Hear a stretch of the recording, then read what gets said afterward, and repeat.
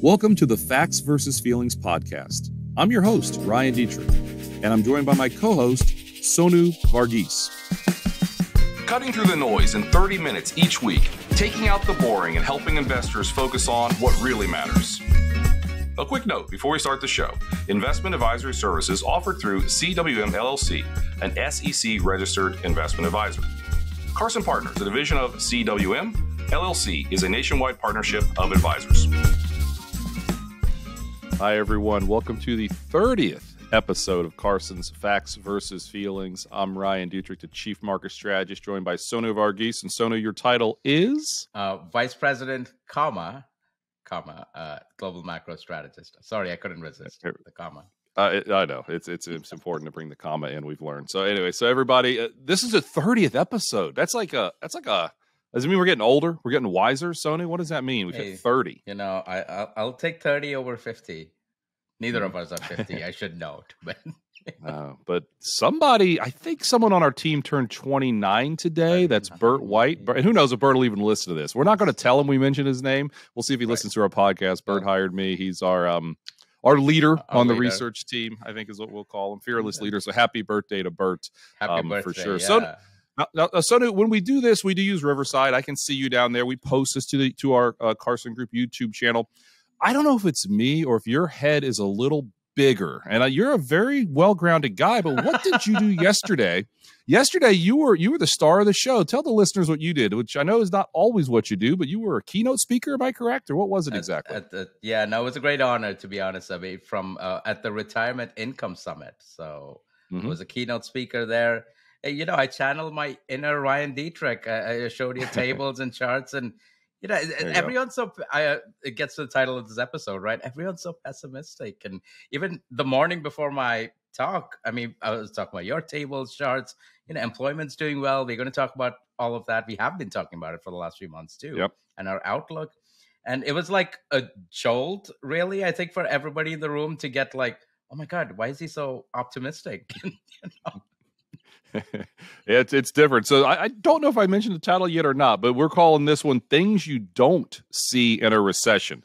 We've seen a lot of signals just in the last week, if not longer, that are just things you don't see in a recession. So we want to point some of those positives out. Sonu and I also are going to take a look at inflation. Remember last week we mentioned how PPI and CPI were coming out. Well, those came out and did pretty well overall. So we're going to dive into that. And then we're going to finish things up with, depending how much time we have, but just market sentiment. It's fascinating to me, the negativity, kind of like what Sonu just mentioned. A bunch of sentiment polls, things just came out in the last week that are truly, everyone, showing like off the charts bearishness, which as we speak, we're breaking out to like nearly the highs for the year on the S&P 500. The Dow is right there too. So we'll get into all that stuff, but just fascinating situation. So Sonu, again, the title of the 30th, the big 30, the 30th episode of Carson's Facts versus Feelings, Ryan and Sonu, is called Things You Don't See in a Recession. We probably could talk 2 hours on a lot of this stuff. I'll just start with this. My friend Charlie Bolello, he shared some charts I thought were fascinating. Ferrari, the car company, at an all-time high. Louis Vuitton, the incredibly expensive retailer, at an all-time high. I'll just start with, you wouldn't expect to see those things making new highs. So that leads us to the consumer. You do amazing work for our Carson Partners every single day. We had retail sales recently. There's some other consumption data. Wherever you want to take this, just take it. But tell me things we're seeing from the consumer that you just don't see in the recession that everybody tells us we're in. I'm going to put in that thing about Ferrari, Louis Vuitton is so interesting. Let's put a pin in that. We'll come back. Let's talk about the American consumer first, right? I mean, one thing is, I was talking about the summit yesterday. When you talk consumption, look, consumption been fairly strong over the last 3 months, right? Remember, when we came into this year, and goodness, after the SVB crisis, everyone's like, recession, right? 65% probability based on, economists' forecast of a recession, right?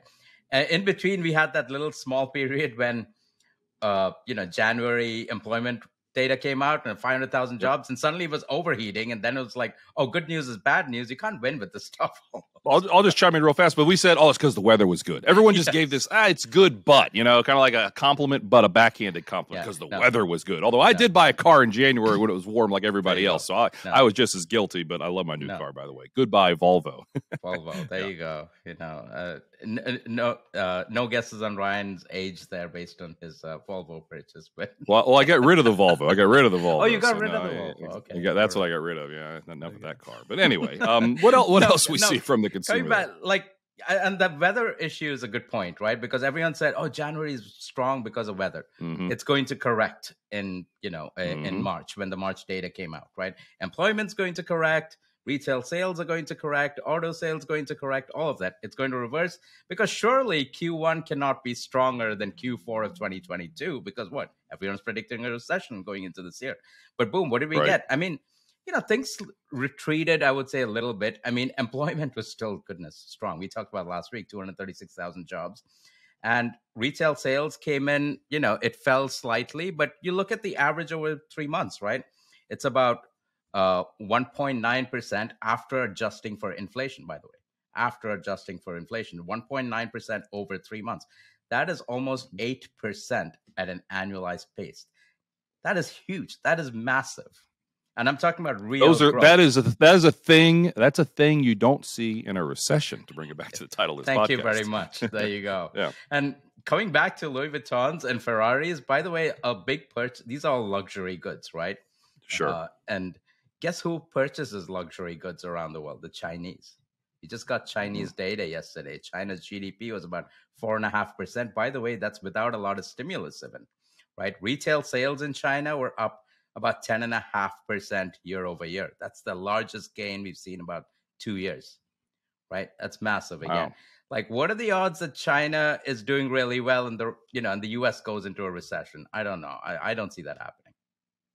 Yeah, we've talked before the last couple of months. One of the positive drivers this year that we didn't have last year was that China's reopening. And they reopened in fits and starts and Lucy with the football and Charlie Brown multiple times last year. But it really feels like they mean it this time. They've had some COVID outbreaks. They're not shutting everything down. I mean, and that's just another potential positive for the global economy that we didn't see. Now, I will say Larry Fink over at BlackRock, he had this quote just last week. Not sure of a recession in 2023, maybe early 2024. Now, not calling out Larry, but lots of people have been saying this recession's coming. Then we keep getting this data you're talking about, and they keep punting it back. Believe me, everybody, we're going to have a recession eventually. But if you listen to this podcast for long enough, we've said it's probably not going to be 2023. We might have been one of the very few people to say that. Now, one of the largest money managers, CEO of that company, I believe he's CEO of the company, the guy in charge of BlackRock, is saying maybe we push it back. So, a couple more from me, then I'll go back to you that I found interesting, if I can find it in front of me here. I know I've got it somewhere. Bank of America, they look at their credit cards. This is, again, just Bank of America customers, yes. Up 9% in terms of spending. That's the first quarter year over year. Very impressive. And then, go ahead and explain it a little. On that credit card spending, here's the bearish take, right, that you hear from all the pessimists. Oh, my God, credit card debt is so high, right? Right. That's the other side of that. But yeah, no, look, spending's good. That's positive. And that's the next part of this. You look at credit utilization, something we've talked about before. If you've got a $10,000 credit, you're using maybe $2,000 of it. That's the utilization, how much you're using. That is still well below the 2019 levels. And they actually break it out by income earners. And all three of those are still there. So, yes, overall credit card debt's over $1 trillion with a T, an all-time high. That's what we hear every quarter when that data comes out from our friends at the Fed. And the media run with it. But again, if you look at how much people are using relative to their overall credit, it's nowhere near as high. So to say people are maxing out their credit cards, I just don't see that. So there's some other things. I mean, Sonu, the Empire State. I want to talk about this. I know it's a regional survey, and I know those are volatile. It came out yesterday. Right. Wow is all I can say. Wow. If the economy is anything like the Empire State, we don't have a recession at all. What did you see when you dug into that data? I mean, I think with a lot of these things, like you said, these regional surveys, these are surveys of purchasing managers for different companies in that region, right? The Philadelphia Federal Reserve does it. That's Empire State would be New York, right? New York, right? And that's where one of the big banks just went under, right? Which one was it? Sovereign? Which bank? What bank was it? Sonu? Signature.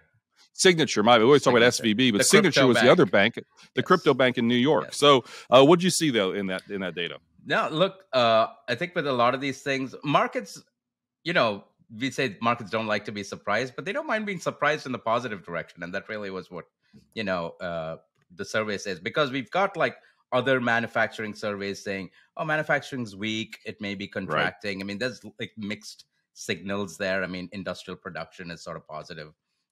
Again, it's one of those stories where January is really positive, but March retreated a bit, but it didn't cancel out January. So over the entire quarter, things are looking okay. But surveys are saying there's a bit of a contraction. And that's why when the regional New York Empire State Manufacturing Index came out, it's like, oh, wait, that's not bad. That's pretty positive. And then prices paid too. That was the other side of it, right? Prices paid. We keep talking about inflation, supply chains. Goodness, input prices are going down, right? That's great by the way, it's great for margins, right? And it's great for the end consumer too, because, companies don't have to push out prices to the end consumer. Absolutely. So looking at the April Empire State, we saw new orders, the highest since April 22, shipments, the highest since April 22.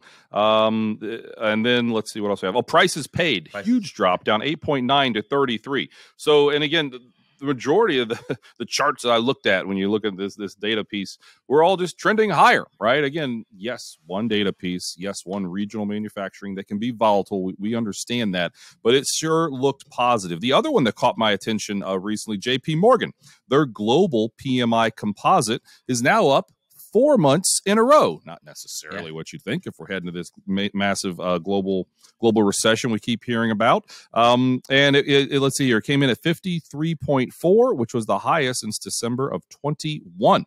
Now, again, that combines manufacturing and service. Manufacturing still just a hair underneath 50, so contraction, but services globally is up over 54. Again, it's just one survey, JP Morgan's, but it just tells a story, Sonu, that we're not in a recession, right? I think that's it.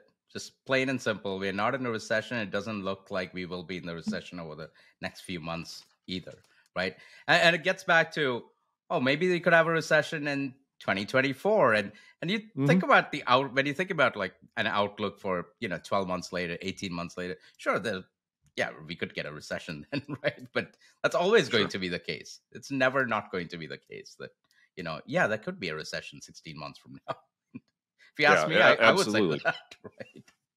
Yeah, I mean, we had I believe a 2-month recession right about 3 years ago. So this economic expansion is about 3 years old. I mean, the average expansion is ballpark 5. So I mean, we could have a recession sometime. Yeah. But again, we aren't seeing it yet. We're not seeing it in the data. And that's something that we've been talking about a lot. Industrial production. I like this one because we talk about the surveys, right? And the surveys are saying one thing, but industrial production, Sonu, once again, the headline number came in a tad more than expected. It is near all-time highs. I mean, talk to me about why that matters. Look, that's basically how much manufacturing firms are producing. Manufacturing, and then there's oil and gas drilling, things like that, right? And by the way, this is, we talk about sales and adjusting those for inflation. When the Fed puts out industrial production data, that's actually already adjusted for inflation because it's like looking at volumes, right? And things like the PMIs, Purchasing Manager Index, those are surveys, and that's kind of telling you, okay, what is that's a leading indicator, right, for things like manufacturing production. But industrial production is actual data, right, from actual firms. It's a massive survey, right? And that's been, you compare how much American firms are producing today, especially manufacturing firms, it's actually slightly higher than what we are producing at the end, just before the pandemic.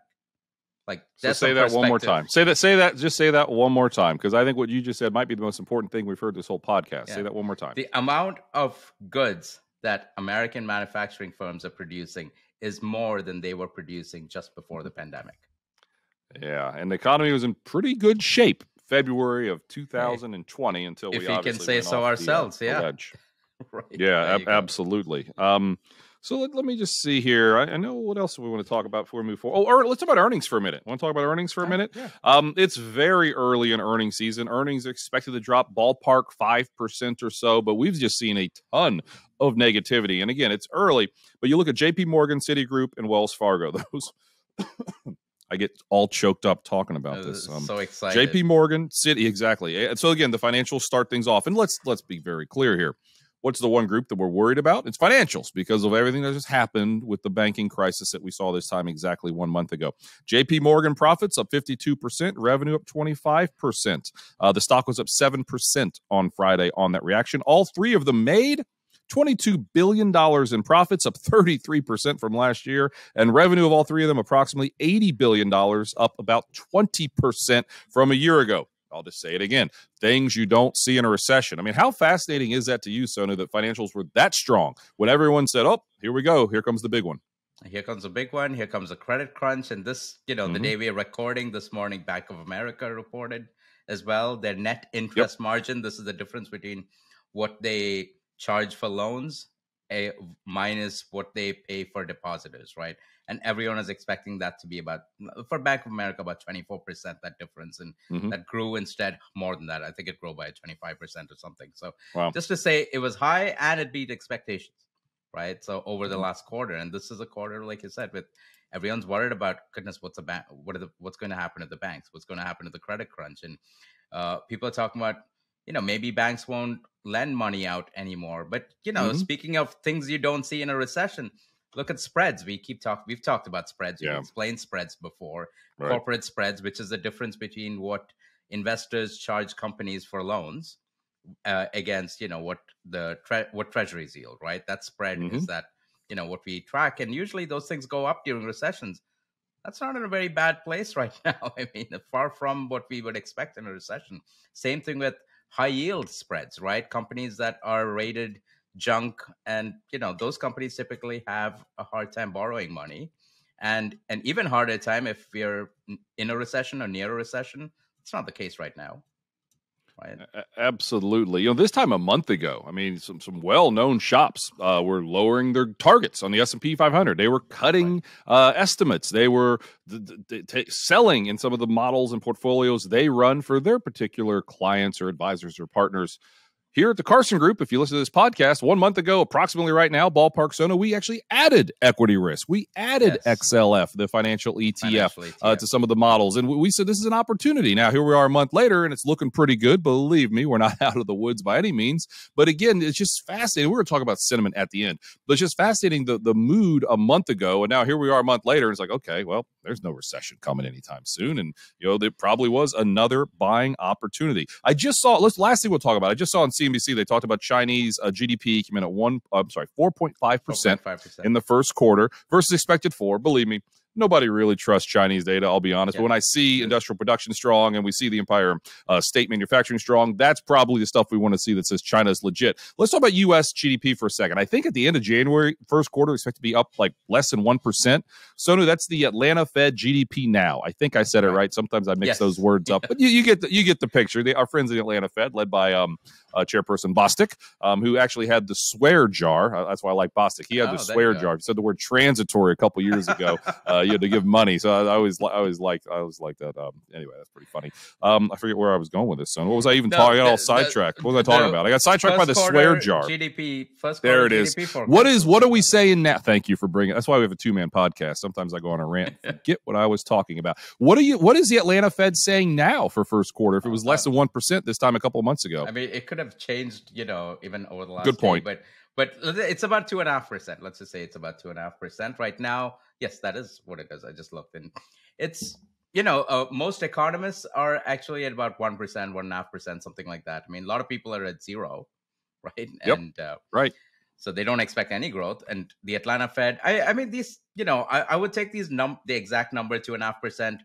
But with a pinch of salt, things could go, could be higher, or could be lower, right? But it's always like, okay, what's adding to it? That's what's interesting, right? And what's pushing GDP growth up 2.5%? I mean, which is pretty high. Let's say if it does come out as 2.5% first quarter GDP, that would be faster than, the average GDP growth we saw over the last expansion. Yeah. That's very good. This is when everyone's calling for a recession, by the way, just to put this in perspective. What's pushing this higher, Ryan? Consumption, right? Mm-hmm. Yep. Based on the data, I mean, I'm not saying it could be correct. There's a good chance it'll be, it's not going to be exactly that. But based on what they're forecasting consumption to add about 2.84 percentage points to GDP. There are other things that pull it down. Consumption, 2.84% points, right? That would, if it does come out anywhere close to that, that would be close to the highest we've seen during any quarter between 2010 and 2019. Wow. Let that sink in, right? That's what consumption again, is doing. Hello. things you don't see in a recession. So again, the Atlanta Fed can move fairly quickly, but again, or their GDP now forecast can move quickly, but still just real positives, real strength. And if we do hit, let's say 2.5% or so, I'm just going by memory here, but if you guys remember the last several years, the first quarter has always been weak. Not always. I can't say always, but the majority of these years lately, first quarter has been weak. We've kind of come back, for these seasonals or pick a reason, by the way, it's tax day. So hopefully everybody's got their taxes done by the time. April 15th? No, this is April 18th. Oh, yeah. It's April 18th, but it is tax day today. Our friends in the government gave us a little extra time, apparently, to get that all squared up. But anyway, so historically, though, first quarter has been weak-ish. Again, maybe since 2010, we'll say, but not this time. Not looking like this time. Well, Sonu, I knew we'd spend most of the time on that. We've got about 10 minutes or so for the rest of the discussion. I will say, I mentioned this before we started. So obviously I've got headphones on, right? If you see on the YouTube channel, and I've never noticed this, but like the cord on my headphones keeps like twisting all up, and it's driving me absolutely crazy. It's like, it's supposed to be like a 6-foot cord, and it's like a 2-foot cord. So anyway, I think I'm surviving. It's bugging me a little happening bit. To my, I have an iPhone. It keeps happening to my iPhone charger, the wires, and then finally it doesn't charge one fine day, and I'm like, oh my God, it's always at the worst possible time, right? It doesn't charge, and then you have to go buy a new charger, new wire. Never fails. Yeah, never fails. I mean, we had spring break recently. We talked about that. I've been on the plane with my kids. Everybody's got like a phone or a device, and we shove all the wires in like one bag, and then you're on the plane, and it's just amazing at how twisted up those wires get, because I know I didn't put them in the bag that way, but then they come out of the bag, and it takes you half the flight just to untwist everything. And of course, if your kid can't get on their phone the first 30 seconds of being on a plane, I mean, that's the end of your trip right there. I mean, it's like, oh my goodness. But anyway, all right. Well, so the second thing we wanted to talk about, we won't spend a ton of time here, but inflation, the CPI, the consumer level inflation, and the PPI, the producer level inflation, both came out last week. I've got the numbers on them. I think you do too. We can start with CPI. That's kind of the one that gets the headlines, although PPI dropped more. March was up. I'm sorry. Wrong word. March was down 0.5% versus flat, so down more than expected year over year. That's PPI. Apologies. CPI was that number. That number sounded low. I'm sorry. Here we go. That would be good. Oh, that'd be really good. Okay, sorry. Let's start over. CPI up 0.1% month over month, expected up 0.2 year over year, about 5% versus 5.2. That's the headline. Core came in right about as expected, up 0.4% and 5.6 year over year. You've had time to think about it. Overall, market reacted just fine to the data. What do you think of the CPI data? Mostly good. There's a little parts of it that's concerning. Not for, I think, the economy overall or any of us, to be honest. It's more for the Fed, right? With a lot of these things, it's like you look at the data and there's two lenses, right? One lens is, is it actually good or bad? It's fine. Sure. And then it's like the lens to, I wonder how the Fed is going to look at it. That's where, we're usually concerned, right? Or will they take this as good news or bad news? And then, you're playing three-card Monty there with, what the Fed is going to do. Yeah. But look, CPI was up year over year, which is what most people see on the headlines in the newspapers, things like that. CPI was up 5% year over year in March, right? A year and a half ago, it was 5.5%, right? It's about September 2021. I'm looking at my numbers charts here.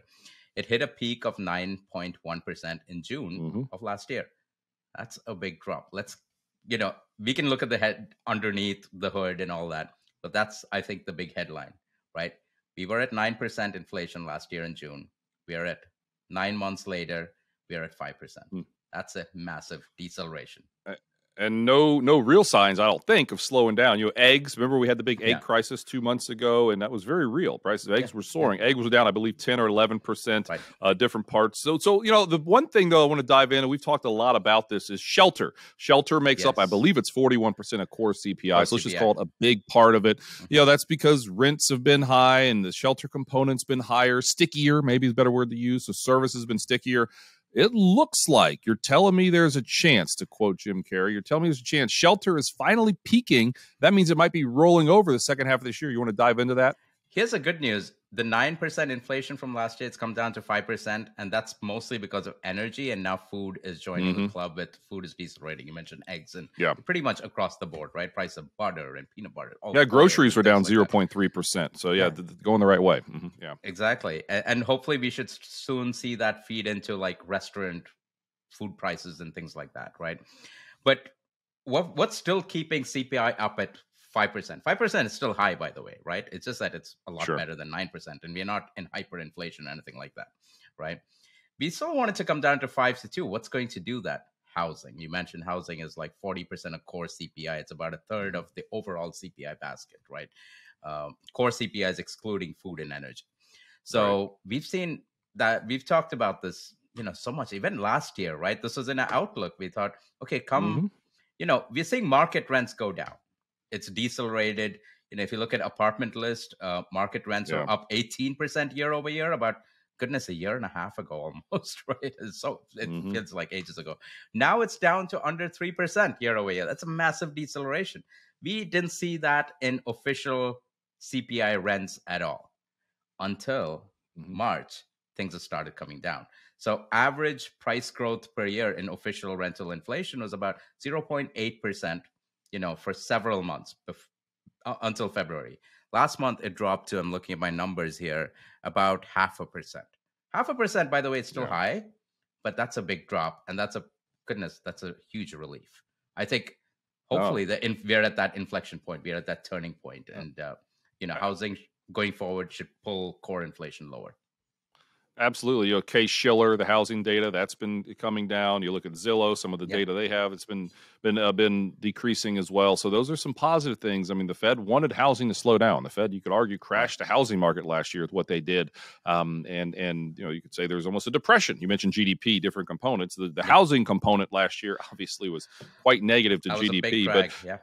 But the truth is, again, the CPI is coming back. And one of the reasons, back in late January, when we were even weight equities here at the Carson Group, the research team, we went overweight. And you gave us a funny look. We got a few funny looks when we made that decision. We said because inflation was, we still do. In March when we added, believe me, we got some funny looks then too. But when we stop getting funny looks, then maybe I'll start to worry. I'll just say that. But, when we added, one of the reasons in December we were so optimistic about this year was just this reason. We thought inflation's going to come back, but back faster than most people thought, because these rents and things are going to really start to pull inflation lower, and that leaves the door open for the Fed to stop hiking so aggressively. And there's a lot more to it, but mainly the consumer being so strong is kind of the easiest way to put it. These are things we've been talking about for 4 or 5 months now, and a lot of them are potentially playing out, which is a nice thing. Let's not spend too much time on PPI. This is a producer level. This is what I gave this away already. Down 0.5% month over month versus flat year over year, 2.7.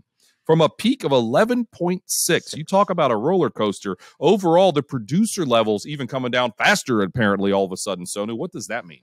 I think that should just be a mic drop right there, right? PPI was at 11.6%. This was March of 2022, literally a year ago. Right now, it's at 2.7%. What more do you need? That says it all. Yes. Right? That says a lot. I mean, I could go into the numbers. I mean, just real quick.